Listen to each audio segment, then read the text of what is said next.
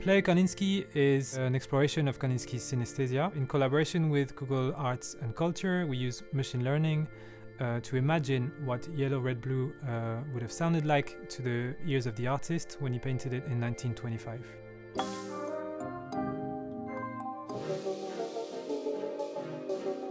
The first step in playing a Kandinsky is to learn about Kandinsky's synesthesia and how he heard sounds stimulated by colors and shape.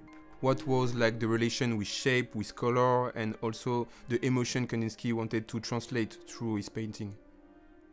Second step in the experience is to explore how each color, each shape, each point, each plane for Kandinsky were synonym with specific emotions.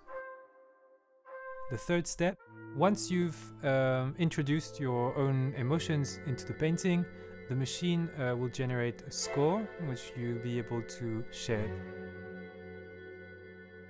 We trained Google Transformer neural network that was developed by the Google Magenta team on music from Kandinsky's time and invited this machine to generate new scores to form a new perspective on what the painting may sound like from today's point of view.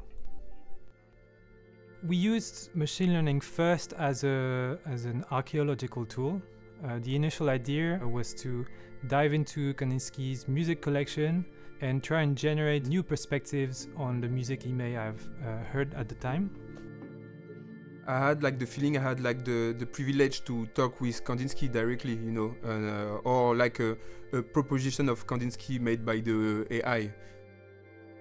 By inviting the machine to express itself, the music kind of emerged by itself, and it felt that as artists we were more the intermediary from Kandinsky's time to today, rather than the interpreters of the theory ourselves, and that was very exciting.